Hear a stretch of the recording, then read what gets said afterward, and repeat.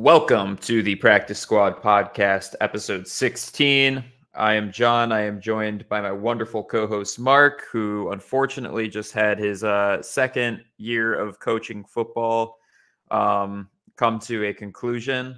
But man, good ride for your season. I'm sure you're proud of the boys. Anything you want to say about it? Tough. Not how we wanted it to end, obviously. Unfortunately, in football, most of the time it ends on a sadder note, especially at the high school level. But super proud of the kids and how they handled the success that they had in the last few years, and also the losses.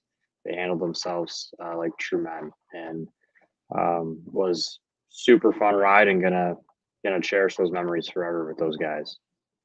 Absolutely. And I was following along the best that I could.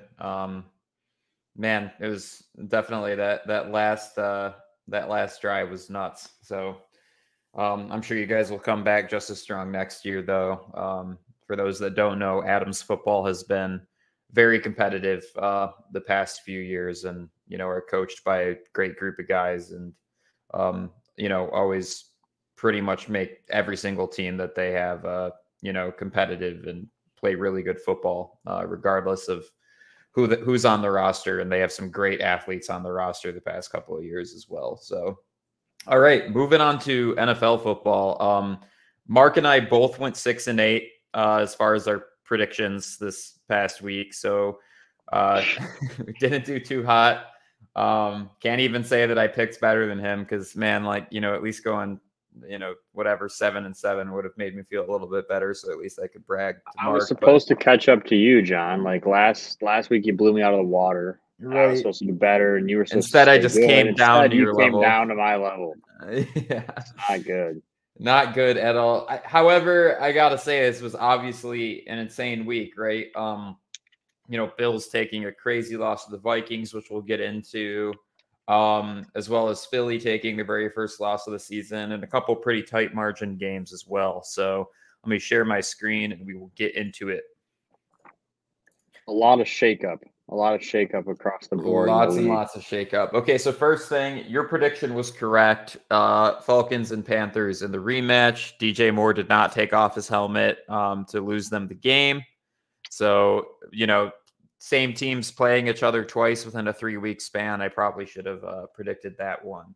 So good on you for that. Overall, just another boring Thursday night football game. I seriously, and I think he's maybe made some comments about it. Maybe not super direct ones, but I think Al Michaels is pretty bummed out about the football that he has to commentate on. I will say the uniforms have been sweet. The uniforms on Thursday nights have been sweet. And that's about the only good thing they got going. The Bengals Miami color rush that happened probably 5 weeks ago now, when that was the crazy Tua concussion. That was probably my favorite uniform combination I have ever seen in my life. The all whites with the teal blues, so cool. So yeah, definitely not mad about the color rushes.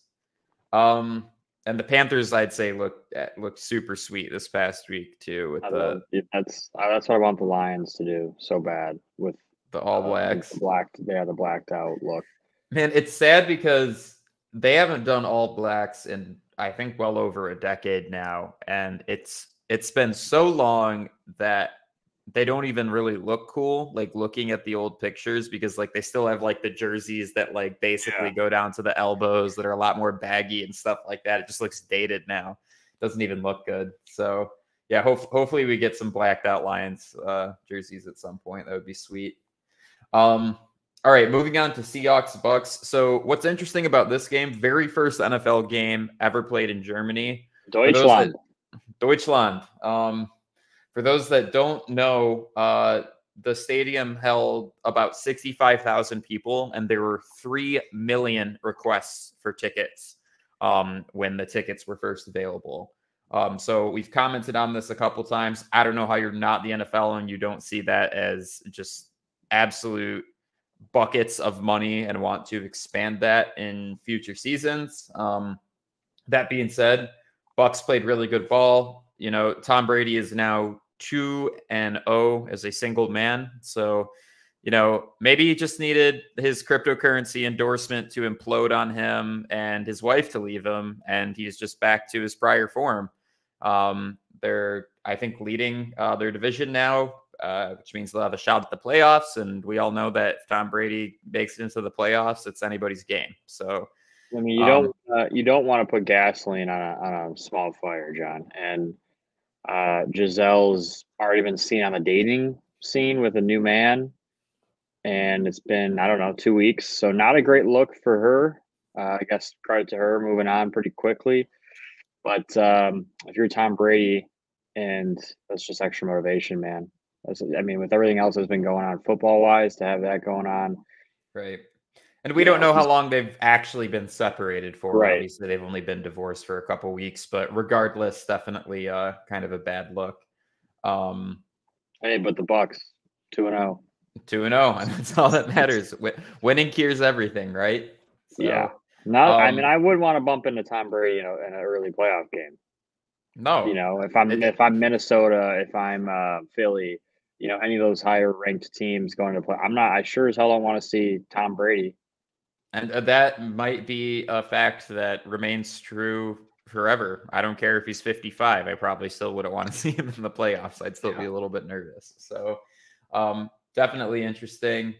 Seahawks started off really strong. They've fallen off a little bit, but they're still 6-4. They still look good. The Seahawks do not look bad.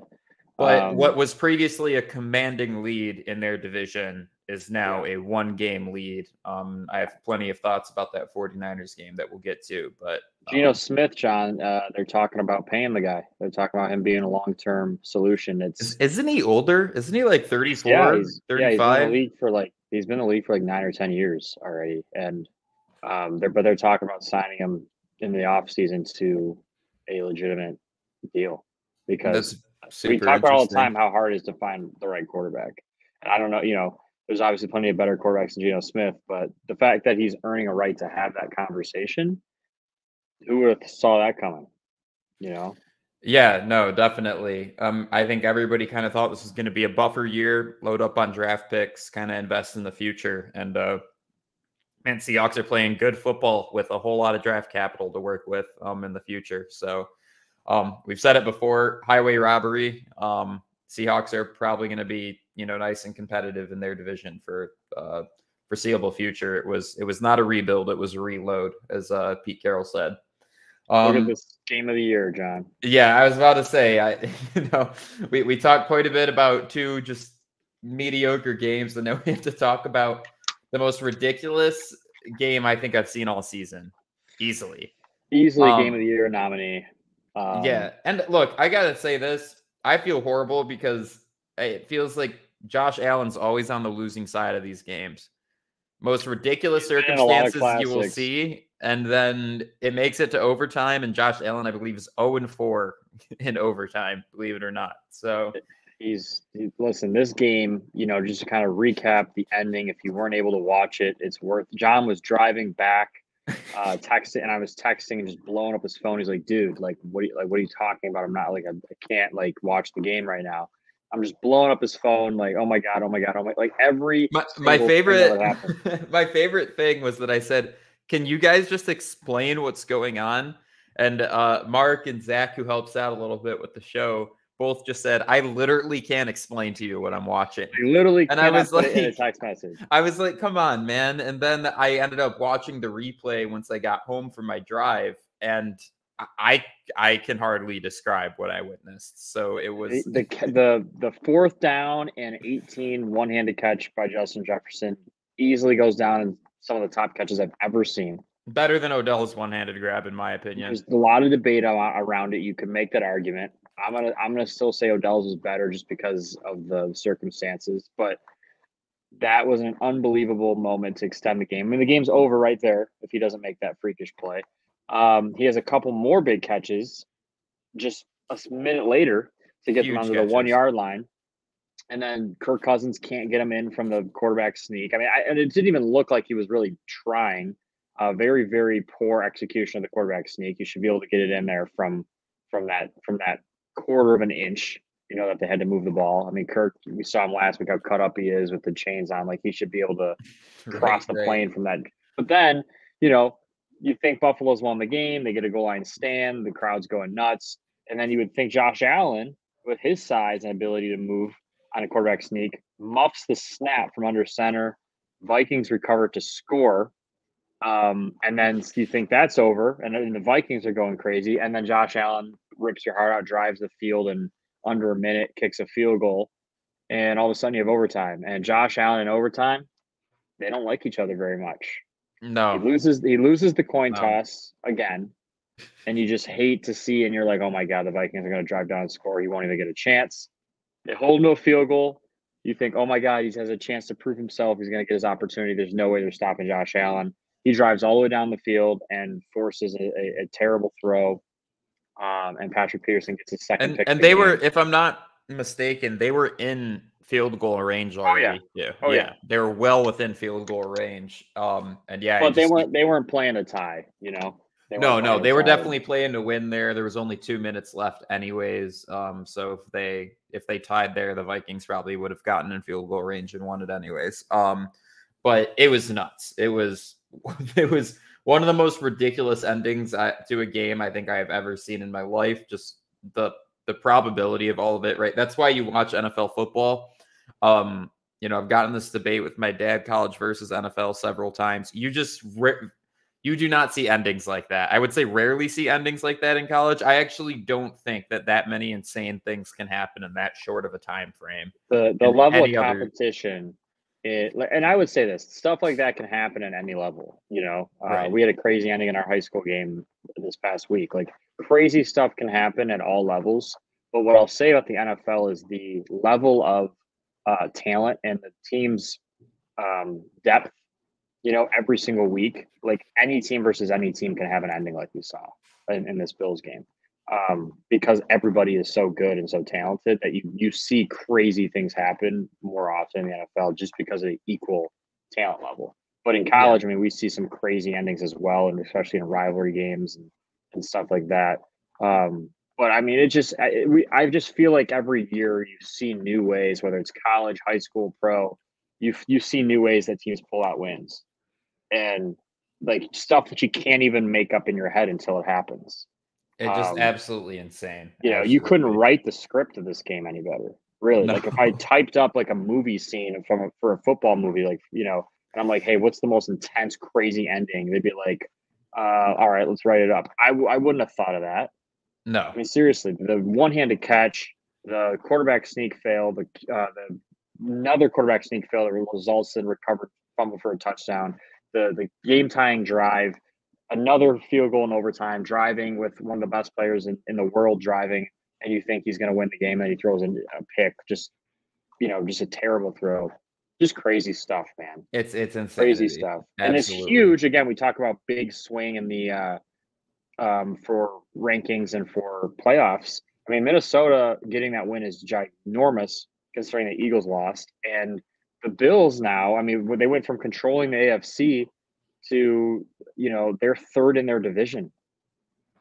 It's crazy. I mean, 2 losses in a row for Buffalo, and all of a sudden they're going to have to just the fact that you're saying the Bills are third in their division right now is so ridiculous. It's crazy.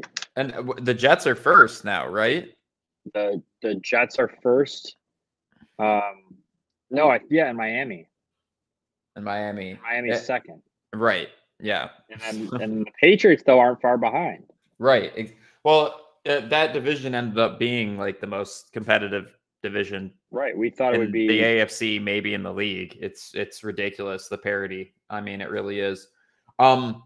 Moving on to another exciting ending, we got Lions Bears. Look, all I got to say is 2 weeks ago, Peyton Manning exercised the curse of Bobby Lane, and Lions have won 2 games since then. So, you know, Mark, I think 3 weeks ago I was like, oh, I'm definitely taking the ACT. There's no way that I'm not taking the ACT. You're still taking the ACT. I hate to break it to you, buddy. We are 3 games out from me not having to take the ACT, and that's hope, Mark. There wasn't hope before. There's a little bit of hope now. And I knowing mean, the Lions, they will probably get to 5 and then not get 6 and take that hope and just crush it right in front of me. That's probably the most likely scenario to play out. But I will say, one thing that makes me excited is their defensive performance has improved. They did not win this game unless their defense got stops in the fourth quarter, in which they did get several of them, as well as a pick 6, which apparently is not credit to Okudah, but credit to Justin Fields throwing the ball like an idiot. But then additionally, man, and I just got to say it, Aiden Hutchinson is not a bust, in my opinion. I've seen what I need to see from him this season to not believe that he is a bust. And he guesses because, and fans will see what they want to see, and he made some plays, but there are also some horrible plays that he made in that game as well. He still has a ton of improvement that he needs to do in order to live up to what he needs to be. He's having a good rookie year. But like I said, I mean, he's going to be compared to the highest defensive picks in NFL history because he was the second overall pick, and he deserves to be held to that standard. And I wouldn't say that he's reached that standard by any means yet. He's having a good rookie year. There's a lot of mistakes on the film as well if you really look at it. But Justin Fields, I'm going to give some credit to him too, and the Bears, another team that no one saw anything coming. They looked really good, man, and he has become a legitimate threat to run the ball. The run where he scored and made Joseph miss and outran Okudah was one of the more impressive things I've seen anyone do in the NFL in a long time. I mean, that was unbelievable. You see that's like a high school level type of run. He's making guys just look bad around him. I don't know where the Bears like offensive line came from the past couple of weeks too, because all of the sudden they have a run game. Like it's not just Fields too. Their running backs are playing pretty well as well. So I don't know. Like previously, sorry, go ahead. No, this was an impressive win for Detroit. Like, this is not a bad Bears team. Like, this is a dangerous Bears team, and it's a good win for Detroit. They were down 14, going into the fourth quarter, and a couple swing plays, and all of a sudden, a missed extra point, and all of a sudden you're in it to win the game. Jared Goff impressed me. What he's been able to do with what he has is, he's earning the right to stay in Detroit as our quarterback. I really think he is. Our defense at least not a problem area to address in this draft. That's at least how I view it. I don't think. I mean, it depends what pick you get, but I don't even think it depends what pick you get. I don't think that either quarterback is worth that top pick if we get there, right? I really don't. I mean, Bryce Young and Stroud they're going to be all-time prospects, I think, in this year's draft. It just depends if he can get one of them. I think he might have to. It depends what pick they're going to end up getting. I mean, if they keep winning games, and they do finish with 4 or 5 wins, it's probably going to actually hurt us in the long run. Yeah, well, the Rams are in tank season, so we'll get their pick. It'll be fine. But look, I think this is a valid point, and I'm not trying to be too much of a stooge here, but like, name a quarterback that is truly like an all-time great quarterback that is not tall. And that's what I'm getting hung up on. Correct. Drew Brees. That's about it. That's the only and one. Russell Wilson before he went to Denver. Okay. All right. I don't know if Russ, I would say, is all-time great, but like you think of all the prototypical stud quarterback, you're thinking right now, Herbert, Allen, right? They're tall, lengthy guys that can see over their offensive line. So I'm Kyler Murray when there's no Call of Duty out. That's the thing. I cannot consider him a great quarterback. Not even close. He's average at best. I would take Lamar over Kyler any day of the week. I'd pay Lamar Kyler's contract any day of the week. Personally, he's going to get it. He's going to get even more than Kyler got. But I hope he does. I think he deserves it more than Kyler does, and I don't think he has a Call of Duty addiction. So yeah. But John, I'll finish with this game with saying I wouldn't get your hopes up. The Lions have won back-to-back games, but you have to remember they still only have 2 wins. Also, if by some miracle the Lions do get 7 wins this season, I finally have figured out, what I want you to wear for the ACT. So I just want to document that just in case by some miracle it does happen. I was trying to find like my old practice jersey because that would be even more stinky than your Central Michigan jersey.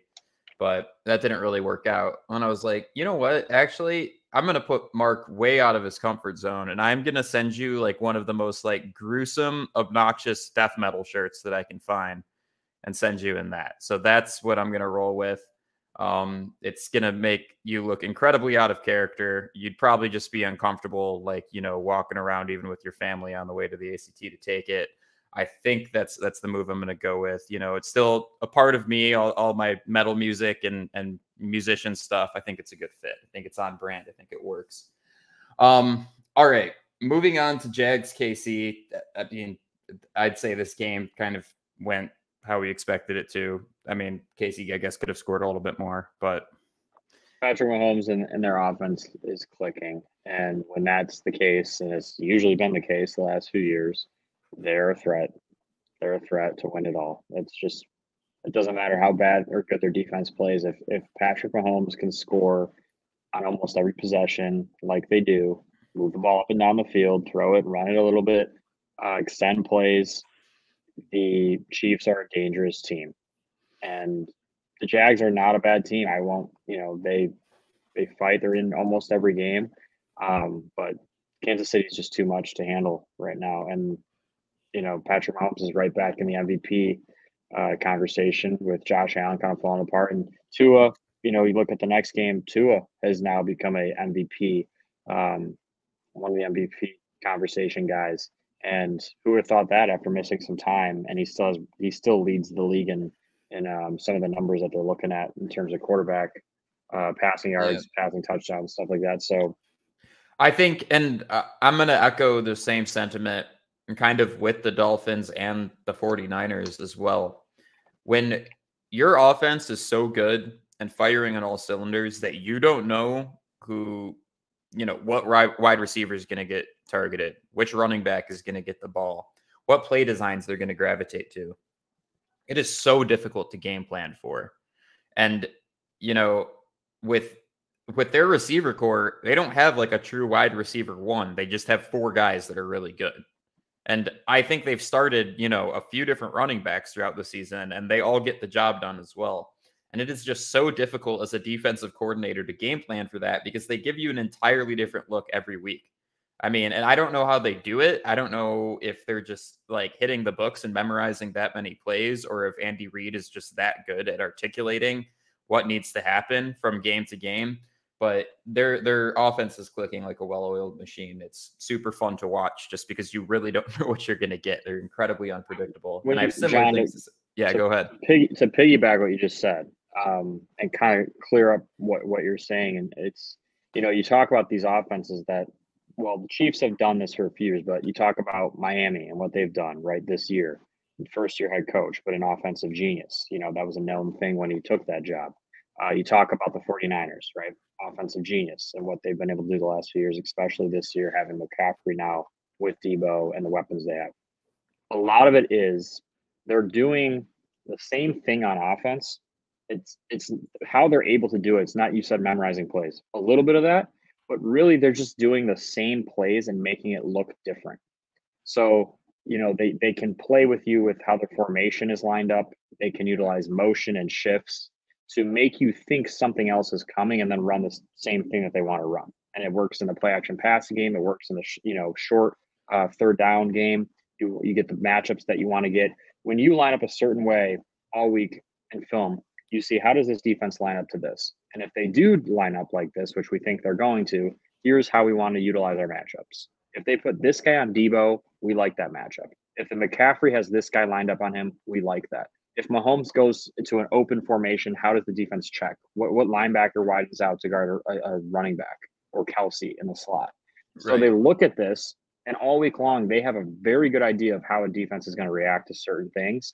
And then they just utilize motion and stuff like that and shifts to make it way easier on the quarterback to see what's happening. Because when you do all that stuff, the defense can't lie. The defense wants to disguise what they're doing, confuse quarterbacks. But when you motion, when you shift, when you do all that stuff, it makes it a lot harder for a defense to toy with you. And now you're toying with the defense and you put yourself in a good position. And that's what those offenses, the best offenses we see in the league, are doing. and they just make it's the same plays. They just make it look different pre-snap, and all of a sudden, but by the time you realize what's happening, it's too late. Right. You know, Well, because like with the 49ers, Mitchell had most of the carries rather than McCaffrey, but by a yeah, huge margin. And like to me, I see that, and it's like, okay, McCaffrey just being on the field and being a decoy and being somebody you have to account for is opening up all these possibilities it for the 49ers. changes it again. It changes what they know when they move McCaffrey here. This is what the defense is going to do likely, and if they do that, it's this. And if they don't do it, it's this. I mean, they have multiple play calls in every formation based on how the defense lines up. And these quarterbacks are so smart, and the offensive play callers have gotten so smart in how they scheme. It becomes literally like you're just playing Madden out there, and whatever they give you, you have the answer for. Mhm. So it's become really hard to stop these offenses when things are clicking and they're on the same page. And I mean, you see when you have an offense like that, it's hard to beat them. And we're seeing it with Kansas City, Miami, San Francisco. These offenses are high powered, and the coaching is at a next level, and the quarterback relationship with those coaches and play callers are at a next level, and that's tough to stop. Absolutely. Um, Browns, Miami, Browns started pretty strong this season and now they're falling apart. Deshaun Watson is officially practicing with them as of, I believe, this week now. And made So me make things worse too, in honestly, my opinion. I mean, I don't yeah, know. I don't know what the culture's like. How the team responds to him being around. I mean, I really don't know. I just know that if I were his teammate, it would be a awkward situation. It'd be like I'm supposed to be, doing everything I can to help you out, to support you, to grow my relationship with you. Like if I'm a receiver for Deshaun Watson and I'm doing everything I can to try to build chemistry, and it's just like it would be tough, man, I because mean, like chemistry there's is so important in this the sport, skeletons are in the closet, man. Like right? and you can't undo what's happened, and you think all those teammates know what's actually gone down and the accusations, whether they're true or false. Like it's just like it's not a good situation, man, and it's not going to go away. Um, so I don't know. I think this might even make them worse bringing him around. And like you said, they started off. They've competed in most of their games. Even in this game, they competed for a little while, but Right. I mean, it's just think of the chemistry issues even when you were playing of like teammates that maybe partied a little too much or something like that. yeah, And like like small that stuff. the small stuff in comparison to the stuff that Watson has been accused and probably is guilty of doing. Um and so I don't know how you overcome that as the other athletes in that locker room truly, and I do think that it's not going to make the situation any better. And again, it's very on brand for the Browns, so I don't really care. It's I mean, like you guys had something going. You guys were a playoff team, and then you're like, let's shoot ourselves in the foot. That sounds like that'd be a good time. So Dude, whatever. shoot yourselves in the head. I mean, that's I what mean, that's what they're doing. Like seriously, it's they it's embarrassing. yeah.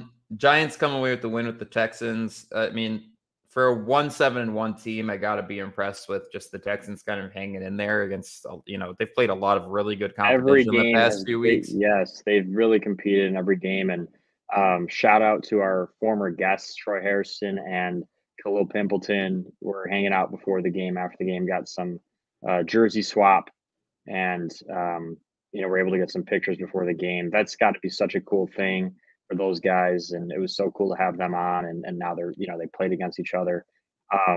Troy is also up for a Pro Bowl nomination. I don't know if you've seen that, John. So if you guys are out there voting for Pro Bowl, Troy Harrison, fullback of the Texans, is on that list of guys you can vote for, which is awesome as a rookie, undrafted rookie, to even be in the Pro Bowl conversation is awesome. So Yeah. I mean, and he is crushing it too. He is, you might not see it in carries and things like that, but like if you watch the Texans play, he is a critical part of that offense. I he's a mean, huge he reason was why that running game is successful. And absolutely Pierce is having an awesome year, and give credit to him as well. But without his bash bro Troy, um, it's not as Bash, easy, right? bro. You I got love it. you got Troy Harrison leading the way for you, kicking ass. Like I would want to follow that guy if I'm carrying the ball, you know. So Yeah, I it's mean, awesome he for can just them. crack freaking And the anybody. Giants, man, the Giants, like KP said on our last episode, the culture, they believe that they can win every game they're in. There's a confidence to them that, and they just play for each other. It's an unselfish thing. And like he said, man, you see it. And this is a first year head coach leading these Giants, you know, and it just is a constant reminder too for people, for teams that are on down years that maybe are going to have a new coach next year. Like it can really turn around in a snap of a season, man. Even a few games. I mean, look at Detroit, right? Like they won back-to-back games. No one saw that coming. And you know, does it give some people hope? I'm sure. I'm sure some people have probably switched their narrative on Dan Campbell and stuff. I haven't, but like there's Yeah, it can I'm switch still so fast. plenty skeptical, but one thing that is great to see is that, and I said this with the Green Bay win too, like their young defensive talent is what was keeping them in those games. And that's just exciting to see. You know, feels like you can build towards something for the future. Yeah. Speaking of teams that I'm very concerned about their future with, the Saints looked horrible this game. Again, I would much rather see Taysom Hill be the starting quarterback than Andy Dalton. I can't handle it anymore. He is horrible. I don't understand why they're still playing this guy. It's driving me nuts. And like this team, right? The Saints team, because they've had quarterback issues in the past, you know, with Breeze getting hurt and Michael Thomas being out and like kind of a decimated receiving core last year. And like I could still rely on them to get wins against teams like this because their defense was so rock solid that they would keep them in the game. And then Peyton's scheming can make even the worst of offenses figure out how to score at least enough points to win the game. And we're not seeing that anymore, right? And it's incredibly frustrating to watch. I don't even know if I'm like want to be incredibly upset with Dennis Allen, but I also and I know that they do incredible salary cap gymnastics to make it work every single year. But I just think like losing CJ Gardner Johnson, like just a lot of other things that happened throughout this offseason, you know, swinging big on free agents that you probably didn't need to get, like Tyrann Mathieu, whose impact has been kind of minimal this entire season. It's just frustrating as a Saints fan. And I honestly feel like there's more promise with the Lions' future and the way that their management has set them up and the way that they're sitting with their draft picks versus the Saints, who are probably going to keep making the same mistakes of just doing salary cap gymnastics to sign these big names and then not really filling in the gaps where they need to actually get wins. So I'm hoping they can figure it out. You know, I haven't completely lost the long-term faith yet, but first of all, they need to get their quarterback situation figured out, which we know is very difficult to do.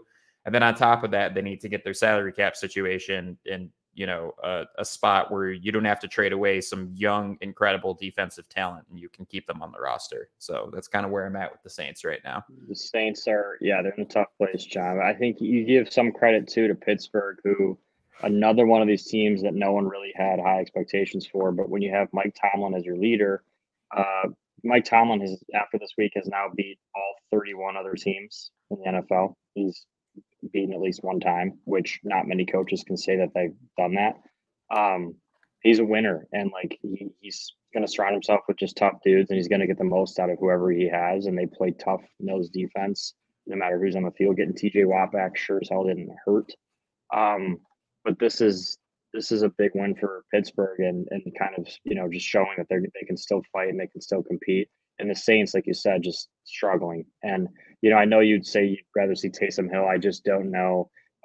When Taysom Hill's playing solely quarterback for the entirety of the game, he's been very up and down. At least I know what I'm getting, right? I'm getting a Yeah. weak arm, but the most effort that you'll ever see out of anybody on this planet. So it's That's like true. He will play hard, but yeah, I mean, you just have a tough quarterback situation there, and the pieces that you thought would help you aren't. You know, Kamara hasn't done much. I mean, they're not trying to lean on him at all. They're not leaning on the guys they need to lean on. You know, mhm. they're just going out there and just doing whatever they want to do on offense. It's like you need to help your quarterback out. You need to get a running game going. You need to have some easy throws. And they just think Andy Dalton can just go back there and win you games. That's just not the case. You know, Right. it's just not the kind of player he is. It's not the kind of player Jameis is or Taysom Hill. So you Absolutely. have to find other ways to win, and they're not doing that. Right. Um, We predicted Broncos and Titans perfectly. Snooze fest of a game, very low scoring. Just and neither offense could really get anything going, but the Titans do come away with a win. So that's really all I got. John. I saw a stat I'd like to share. If the Broncos would have just scored 18 points in all of their games, they'd be 8-1. I did see that. And their defense is no joke, man. I saw this matrix about, passing yards and rushing yards allowed, and they're in their own league as far as their defense. They're playing really good defense, and who would have thought that, Russell Wilson and this team just can't get it done. They cannot score points. 18 points in the NFL is not a lot, That is nothing in the NFL. I mean, you look at these scores even if they score 18 in half those games. Right. In half those games, they're probably atop the division. They're right there with the Chiefs, and they'd be at least second with how the Chargers and the Raiders have been letdowns. So this is just unbelievable to me. And, you go back to us bringing Danny on and a Broncos diehard and him saying that he still has the hope. And it's like, we kind of called it, but he had this hey, I'm not going to give up yet. I mean, I wonder what Broncos fans are truly thinking right now, because this is about as big of a letdown as there is in the league right now. Because absolutely. So much hype going into the season. So much hype. And rightfully so. I mean, Russell Wilson was a superstar in Seattle for a long time, and you thought he was going to bring that air raid, big arm, scrambling, making plays with the receivers they have that are deep vertical threat guys like Judy and KJ Hamler and Sutton. And they're just not able to just score points. And they have good running backs, and, they thought they had a good coach hire. This is bad. I mean, it is really bad in Denver. And it's a shame. And I don't know, I think it's hilarious to see Russell Wilson struggle. I know you do, but it is really funny. I'm not going to lie, but it is also sad. And look, I feel bad for Denver fans. Like, I really, as much as I poke fun at Russell Wilson and probably Denver's management, like, I do feel horrible for Denver. I mean, the post game, like, there's no way out. Seeing Russell Wilson have to answer the same question every week is just hilarious. And then him going back to his cartoon character persona every time too, where it's this dude literally wants to say "let's ride" to end any conversation he has with media. He flips the narrative in every press conference, and he just is he makes it some lesson, right? When you're down, you got to look up, right? Things can only go up. All these stupid cliche things that he's just pulling out of thin air every week because they lose every week. And they ask the same question. He's like, well, I got to answer it different. And then I got to finish with a let's ride and keep these guys, right. Keep everyone hopeful. Why is your offense not scoring points? I don't know. Let's ride. That's basically what he's saying. Yeah. You got paid a lot of money to come here, and we traded away all of our draft picks for you to do it. Do you have any answer as to why you were the least efficient offense in the league? I don't know. Let's ride. Let's ride. Yeah. Just put let's ride at the end of everything and it sounds good. Right. Doctors could be like, hey, unfortunately you have cancer and it's terminal, but let's ride. That's what they'd say. If Russell Wilson as a doctor, that's how he would deliver the news to a sick patient who's dying. Right. And he'd make it about himself some way or another too. Yeah. It's just he would just be God. Okay, I do owe an apology to a certain person because it's not really his fault that he got the call to take this. And if I got the call to be an NFL head coach, I probably would say yes, regardless of my experience as well. Jeff Saturday came in with a lot of people very upset that he had his job, including Mark and I. And I still think that, the meritocracy aspect of it does matter a lot in this league. And I do think it's a slight. However, this sport and this league is all about winning. And as long as you can do that, nobody gives a shit. And Jeff Saturday is now 1-0 as a head coach, taking it to a Raiders team that we have said time and time again is really talented, and a Colts team that has been horrible all season, and they still won that game. So, look, I mean, I definitely still have my doubts about Jeff Saturday. I still have a lot of the same opinions that I had last week. But again, winning's all that matters, and so far he's 1-0. So shout out to him. Impressive. I'm with you, John. And the more I've thought about it too, I mean, last week we were pretty hard on him in Indianapolis for that hire. And, there's still a lot you could say about it, but you're right. At the end of the day, I loved his press conference and where in which he addressed all of this. And it's so weird, a Hall of Fame player gets an opportunity to come in as a head coach and kind of something we haven't seen that we really haven't seen something like that happen before in the league where a player with no coaching experience just kind of gets hired into a role that large. And obviously he was getting a lot of slight for it. And he addressed it and he was like, I'm going to attack this like I attacked everything my whole life. And he goes, I might not be very good at it, but I'm going to come out with high energy and give the very best I have to try and do the best job that I can. He goes, and that's one thing you're going to get with me. And he's like, and that's what Jim Irsay knew he was going to get with me when he called me and brought me in for the head coach, interim head coach. And so I think he answered that really well. And then obviously come out and back it up with a win in Vegas against a good Raiders team. The record is not portray how they are. They are a dangerous Raiders team that can beat any team in the league on any day. But pretty soon we're going to have to start calling him Jeff Sunday because, he won a lot of games on Sunday in his career and he's 1-0 as a coach now. So I think Sunday might be his day. Look, and I would feel like such a badass, like being like tweeting, just, sitting on the couch one day, tweeting out Raiders look terrible. And then just going off of that couch, getting hired as a head coach, and then on a week's preparation going and beating them, like that's got to feel super sick. I would feel very cool after that win. And sure. on the flip coin side of that, like if you're the Raiders, that is a demoralizing. Like you just lost to a team that you lost to a team at home who fired their coach 6 days ago and hired a dude who's never coached football. And was tweeting saying like, "Oh, I could beat this team myself," from his couch a week. You saw Derek Carr's press conference, and unfortunately, I actually like Derek Carr, and I think he's a more likable guy than a lot of the guys in the league. And he does, like, even one of the nicest people, like he's even starting to like throw people under the bus. He was crying in his press conference. This is a guy you don't see getting angry very often. And he's been so resilient through so much garbage as the Raiders quarterback and has put together like some pretty impressive seasons, all things considered.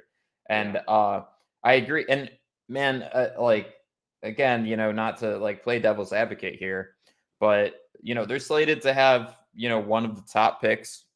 They might draft a quarterback with that pick. And it's like, man, Devontae coming to Las Vegas to play with his former college roommate and best friend. And like, are they going to move off of him this next year? And how is that going to affect the Devontae situation?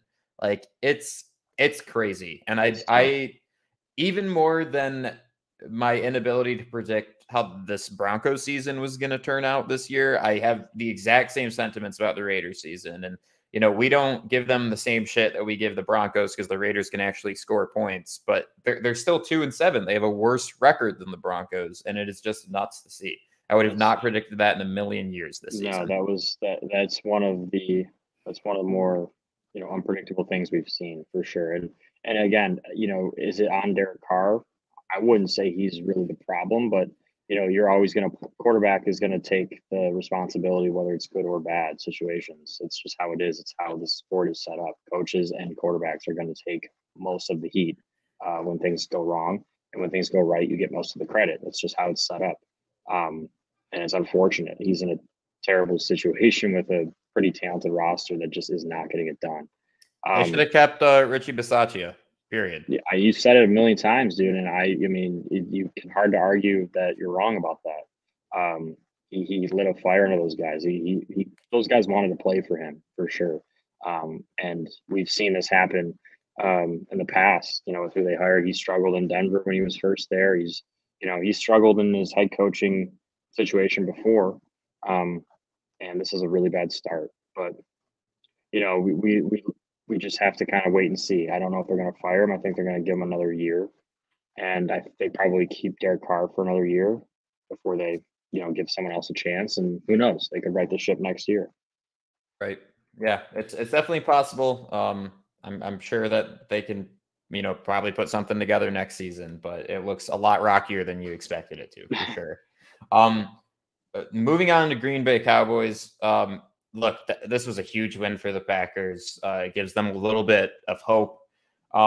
and it was not an easy win, right? They were same thing with the Lions Bears. I mean, the Packers were down 2 scores late in the game, and they were able to put it together, make it to overtime, get that win. You know, kind of what you'd expect to see from the Packers any other given season, but you know they've been really struggling, 5-game losing streak.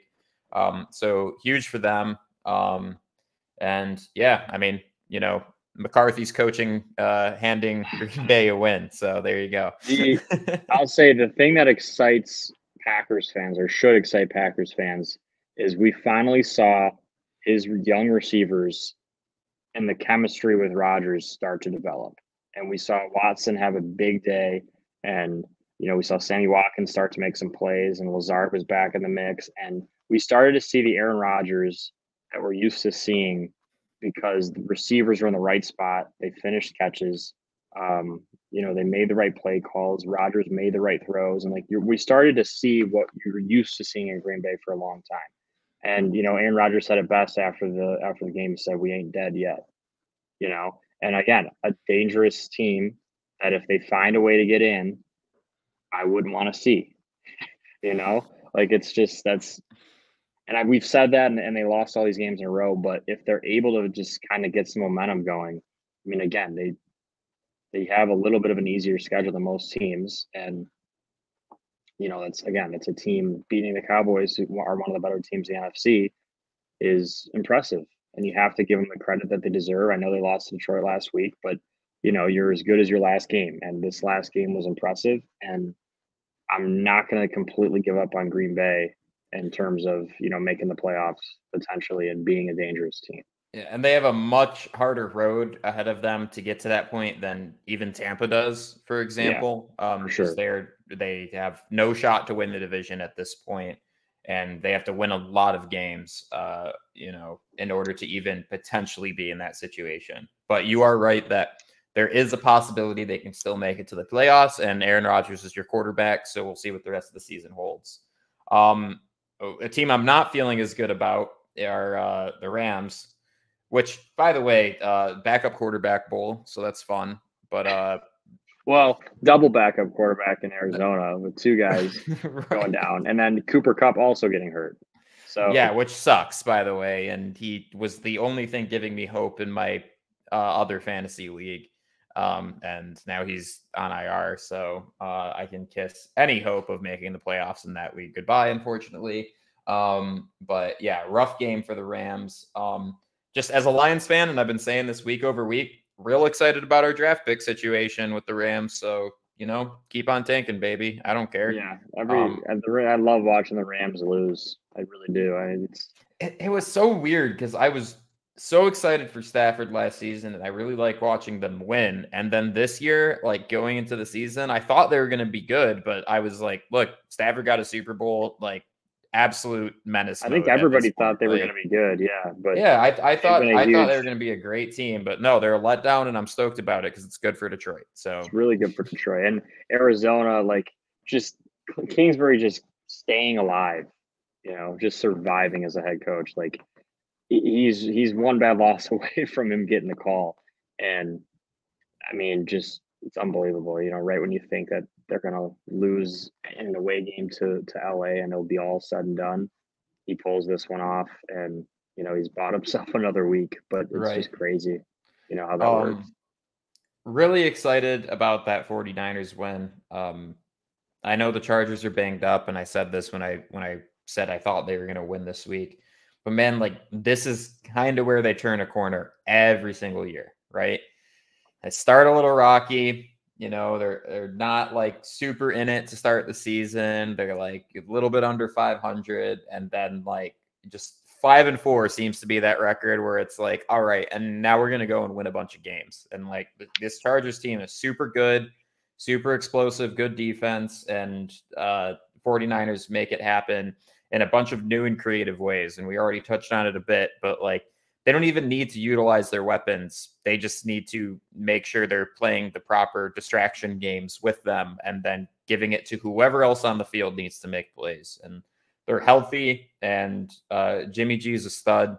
I don't know what they're going to have to do about the Trey Lance situation because I just think Jimmy G's the guy there. I don't know what you You do. did see, you say Jimmy G's a stud, and he is, but just like he didn't throw a touchdown again, and he's like, I think he's like 8-1 or 9-1 now in games where he doesn't throw a touchdown. That's the thing is that the ultimate manager. He's a exactly ultimate game manager. All he does is read defenses and figure out where the ball's got to go. And he makes few mistakes. He makes few mistakes. He understands the strength of his team is their defense, their running game, and they just survive these types of games, and that's why they're so dangerous, like you said, in this time of the year where they get in these competitive games, and they're just so hard to force them to make mistakes that are going to cost them a game. They don't give you games. You have to earn it against San Francisco anytime you play them. They're not going to hand you a win. And they showed it in this one. And like you said, the Chargers are a dangerous team. I'm not going to sell them yet. They're banged up. The Chargers are a team that has the talent to do it.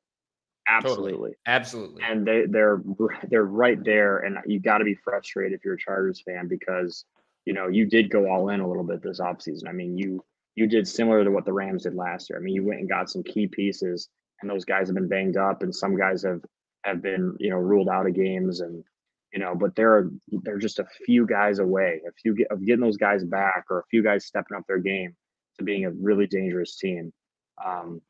So this was a good game. These are two really good teams that definitely we could see down the road making runs in the Absolutely. playoffs.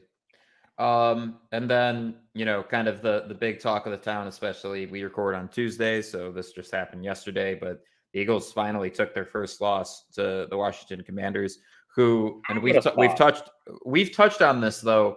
This team looks entirely different with Taylor Heineke at the helm. How can it not, dude? You go from the hunter, kind of hillbilly Carson Wentz, man of God, kind of a little bit corny, almost like Russell Wilson. And there's times that works, but there's times where that just is not a good culture fit. And then you go to Heineke, who slugs beers after wins and, wears a different pair of Jordans with the team that he beats colors on every single week. Like that guy is a guy I want, playing quarterback for me. And like I thought it was so weird to make the move for Carson Wentz this past season because I thought Heineke played great last season. Right? Heineke's looked good just in almost every game he's played in. He makes some stupid throws and he does some stuff. You're like, what in the world is he thinking there? But he also just is like he's going to compete, right? He's a competitor and he's a competition guy. And if there's a challenge, he wants that challenge. He's going to give it his all. And he's going to make some impressive plays. Some of the throws he made down the field to Scary Terry McLaurin were unbelievable. And Scary Terry. like just some of the stuff that he was able to do in this game, and there was some bad, but he has put this team in positions to win and given this offense kind of a new life because the defense has always been good in Washington. I mean, Ron Rivera, he's one of the best defensive minds in the league. That's not been their problem. They've played clean defense, and then Carson Wentz has just been so bad that they lost all these games. He sits there and just holds onto the ball, just waiting to get sacked. Oh my God. And he's talk about giving teams wins. That's what that dude does. He hands the game away. Absolutely. And Heineke just, he makes some stupid mistakes for sure, but he fights to the very end. And, Washington is like, what is happening? How just a quick change like that can change and alter the course of where your team's going completely in the change season. The direction. It's crazy. And additionally, like I know the late hit call was controversial, but I don't know why it's controversial because like he was like 7 yards away from Taylor when he took a knee there. And like, yeah, it sucks. Like that's not a fun way to watch a game like that end, but like it was a penalty. I don't think there's any debate on whether or not that was a late hit. It totally was. So yeah, the score is misleading if you didn't watch this game. I mean, it was a 1-score game, and then this late hit happened that John's referring to, gives them the first down. They still weren't able to score. Philly had a chance, and their defense, I'm just kind of like lateraling it. Washington scored on the last play of the game. Yeah, on just like a lateral play that they were trying to make some magic happen. So the score was much closer than this looks. The Eagles kind of, they didn't look great. They weren't able to do some of the things that they've normally been able to do. One thing that they did do is their defense did actually play pretty well. for most of the game. Yeah, you know Which what? is a Who's promising leading the sign. league in interceptions now? Yeah. Well, he's had 6 straight games with one. So Yeah. So that's no, the Saints should have traded that guy away for a 4th and 5th round pick for sure. That totally made sense. So it's awesome. dude. He's in the defensive MVP talk. I mean, he has Yeah. 6 straight games with a pick. That's so hard to do. And I was so upset when that trade happened, and I didn't totally get it. And this season has done nothing but confirm that. So very frustrating. But yeah, the Eagles We're not going definitely to have. see a perfect season, John. We're not going to see it this year. Yeah, which is unfortunate, but at the same time, I still think the Eagles are a wagon. They play good ball. Their defense is great. Their offense sputtered a little bit, but they'll be fine. They'll be just fine, and I do think they will win a playoff game, even though Mark does not. So, anywho, moving on to next week's predictions. Oh, that's my Canva setup for each week. All right, here we go. So we got Titans at Green Bay. With this game, I'm gonna have to go Green Bay just because of the performance that they had this past week. And it's like a must-win kind of situation, right? If you want to make the playoffs, you got to get going right now. So I'm gonna go Green Bay here. I'm also gonna go Green Bay. I just this is the time of year in Green Bay where it's hard to win there. A little snow, a little Lambeau, magic with the cold weather. Rodgers turtleneck. I think that if you see the turtleneck, it's over. Period. Yeah, that's coming out. It's going to be a nice cold one. So I'm going to go with Green Bay and just, I'd like to see Green Bay kind of turn it around because I think it would be fun to see them in the totally. NFC. Bears at Falcons. I think the Bears are due for a win based off of just they've put on some very good performances the past 2 games and haven't come away with it. This Atlanta team is nothing special. So I think the Bears come away with this one. I'm actually going to go with Atlanta. Fields has looked really good last 2 weeks, no doubt about it. And the Bears defense has actually stepped it up a little bit, but they struggle really heavily on 3rd down. They cannot get off the field on 3rd down. The Lions, it was like every time they had the Lions in 3rd and long and, they would give up a 1st down. It's just, you can't have that kind of, lapse on defense over and over again. I'm going to go with Atlanta. I think they clean it up. People forget this Atlanta team has won some games they're not supposed to win. This is in Atlanta. I think they get back on the right track with a win. Panthers at Ravens. I will be going to this game with one of my buddies who's a big Ravens fan. I'm excited. That will be the first time I've seen the Ravens play. And I think the Ravens are going to win this game. We picked this game exclusively because we thought the Ravens were going to win this one, and the weekends kind of lined up. So you have to, John, you have to provide some, some firsthand content. Oh, absolutely. You'll see it on the Practice Squad Pod socials. Yes, we got to see some live in action. I want to see some live reactions from you, and we'll get it on the social media this weekend. But I'm going to go with the Ravens as well and support and hope that you get to see them win. You get to see Lamar Jackson live, baby. So yeah, it's going to be exciting. And this is this is a Ravens game that they need to handle. They need. I think Baker Mayfield, by the way, is starting. That's exciting. I'm excited to see that too. Honestly, Baker playing his former in-division rival. And so you get to see some Baker Mayfield. You get to see some Lamar. So yeah, we're going to need to see some live updates from you in that one. Absolutely. Browns at Bills. I'm going to go Bills here. I don't see any reason why you shouldn't go Bills here. Look, they lost that Vikings team last week, but they're legit. They're very legit, that Vikings team. So have you ever seen a pissed off Buffalo run? I can't say I have, but I right at a just a helmet, just a little turd. Just Google a stampede of Buffalo. Sure. And just like that.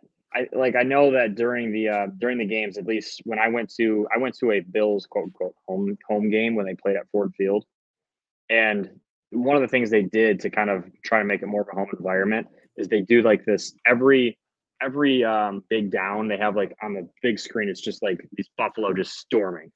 There you go.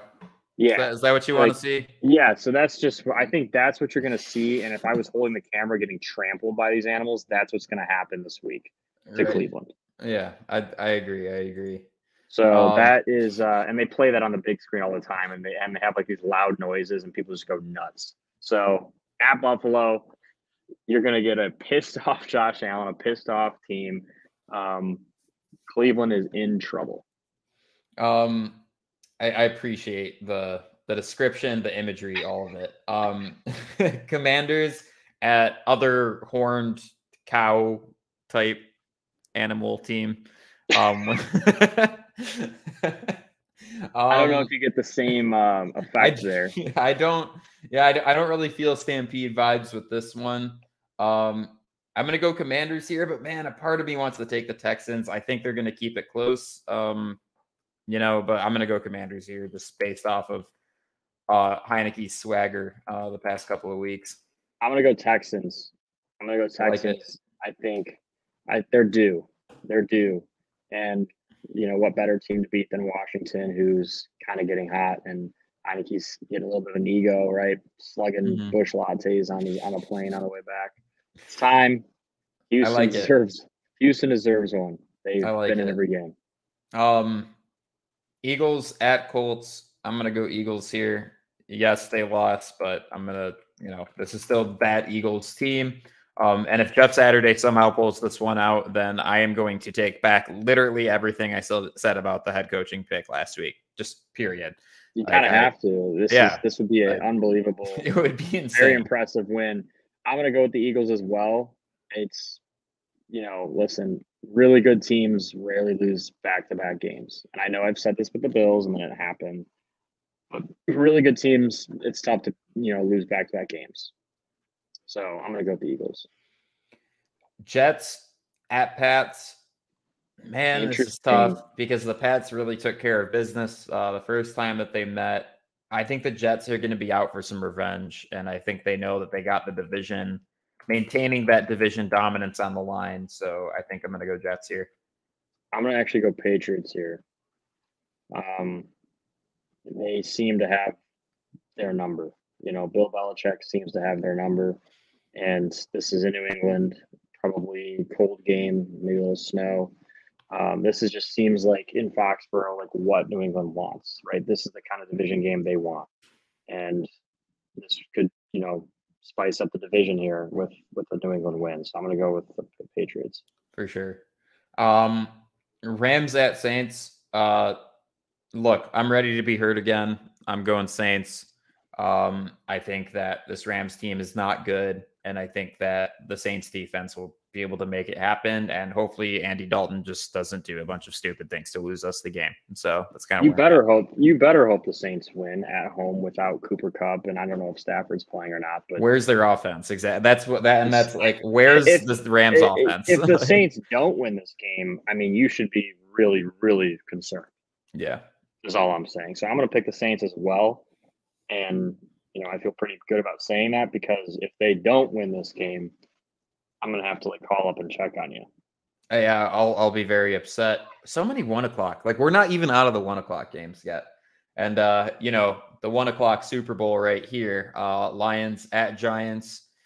I'm gonna go Giants. Like, unfortunately, I do not think this is one that is in the card for the Lions, but I am excited to watch it happen, and I think that it is a good test for just how this, kind of refurbished Lions defense can really handle some good productive offenses. But Yeah, gonna go I'm gonna Giants pick the regardless. Giants as well. And this is interesting for last week's guest, Khalil Pimpleton. Playing the team that cut him. He obviously learned that offense and had relationships with all those guys, and will now be on the other sideline. That's part of the interesting thing that happens in the league with kind of the turnover that happens where you get cut and you're on a team that could play against that team, just overnight. So interesting to see. I'm sure he'll have a lot of different mixed emotions going into that one, but I'm going to go with the Giants as well. And like you said, this is a tough matchup to go into for Detroit. Coming off of 2 wins, you really think that this team can win 3 games in a row? We'll find out. But New York has looked good all year, and they do enough in the running game. I think it's just going to be tough for Detroit to defensively figure them out. I agree. Raiders at Broncos. Oh, I'm gonna go Raiders here just because of my disdain for this Broncos team. And like I said, they're equally as crummy teams, but for whatever reason, I prefer the Raiders, and we don't really target them and hate on them, and we always give them the benefit of the doubt. And the Broncos can do absolutely nothing right in our eyes, and they are kind of a bastard this is the so. fight for not coming in last place. You know, Literally. I'm gonna go Denver. Actually, I think that defense. You know, we hate on them so much, but you're right. Like, we have to give that defense some credit. They're playing well enough to keep this team in every game, even as bad as this offense has been. And the Raiders offense, when they go against tough defenses, has struggled. And they struggled the first time around. So I'm gonna go with Denver, and I'm just waiting for Russell Wilson to have one of these like big games, because I feel like he's still very capable of doing that at any moment, and we just haven't seen it yet. And the second that it happens, you know, he's gonna just act like the biggest douche and just, you know, say, "Hey, you know, everyone was hating on me. Unlimited, let's ride. I'm unlimited. Like, you really think I was gonna be bad all year? You're just waiting for this moment." Blah blah blah. Right. Sure. I mean, and eventually it's gonna happen. He's gonna have a big game eventually. Speaking of like just, you know, weird personas that are, you know, way too egotistical, Cowboys at Vikings. I think the Cowboys need to get humbled. And, you know, this is kind of that part of the season where they start showing their weaknesses to better teams, so that they, you know, lose a little bit of that playoff capital that they had going for them. And, you know, will make the wild card and then lose that game like they do every season. So I'm going to go Vikings here. I actually think Dallas gets this one done, John. All right. I think Dallas, you know, if their defense cleans it up a little bit and plays to the standard that they played in almost all of their games. I know we didn't see it a little bit against Aaron Rodgers, but that's a tough matchup for Kirk Cousins, who – wait, what time's this game at? Yeah, no, I'm picking Dallas. This isn't a 1 o'clock game. It's not a 1 o'clock game. The noon monster is, you know, listen – the noon, fair point. Absolutely. This is what they're starting to call him. They're starting to call him the noon nightmare. That's what they're starting to call Kirk Cousins. Even though the games are at 1 o'clock, Mark? Correct. Okay. You know, but don't mean to rain on your parade a little bit. That's what I'm saying. I'm just, hey, don't shoot the messenger. I'm just telling you what they're starting to call him.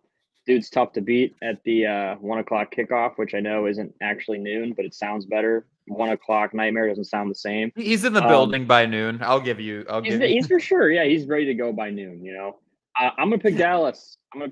Dude. A tough matchup, defensive line against Kirk Cousins, who will make some stupid decisions. I think they'll have Diggs line up on Jefferson a lot. He'll guess, but you know, whatever. They're good. The Vikings will score points. I just think Dallas will create a few turnovers and also score points. I think they'll score a few more than Minnesota, who's coming off of a very big win, maybe a little bit hungover still after beating Buffalo. Bengals at Steelers. I gotta go Bengals here. I gotta go Bengals as well. You know, in that division, this is kind of a must win for Cincinnati. You know, if they want to really compete with, you know, Baltimore and stay atop and have a chance, like, I'm gonna go Cincinnati as well. Steelers. TJ Watt's back though, which causes problems. It does, but Fitzpatrick is not, so, you know. And then Chiefs at Chargers. I'm going to go Chargers here. This game is always good. Every single time these two teams meet, it's always an exciting game. It's always electric. I'm going to go the Chiefs in this one. It's just, you know, the Chargers aren't healthy enough yet to compete with the Chiefs team. You know, I know the first time around we saw like the Chargers kind of dominate the gameplay for most of the game, and the Chiefs were able to somehow still win. That was the game that Herbert cracked his ribs in, right? And like it looked like the Chargers game until that kind of happened, if I'm remembering correctly. Yeah. So, but I'm gonna go with Kansas City to get that one done. Exciting game regardless. And then we got 49ers at another division rival, Cardinals, for Monday Night Football. And to me, no brainer 49ers. Like I'd be surprised to see them lose that game. So I would be surprised as well. That's the kind of game that might be so ugly that Cliff Kingsbury gets fired. Potentially. I think Shanahan's just the better coach in every way possible. So that's this week. You know, last week was really exciting. A lot of amazing games that, you know, got us talking. I'm sure this week we'll have plenty of those as well. I'm really pumped about it. And yeah, I guess that is all for this week. Hopefully we'll have some other big guests, potential NFL player guests in the coming weeks here, if everything works out the way that it is. This podcast has been a blessing. I think Mark and I are very thankful to have had the incredible talent that we've had so far on it. So we hope to be bringing you more of that in the coming weeks as well. Hopefully, it's always fun making new episodes, and it's even better when we're able to get some cool guys on. We've had awesome guests, whether they're players or just friends of the show. We've had a lot of fun bringing these guys on, and we will continue to try to do that and provide some good content for people out there. And we enjoy making it, and I hope people enjoy listening to it. Yes, sir. Until next week. Peace. See you guys.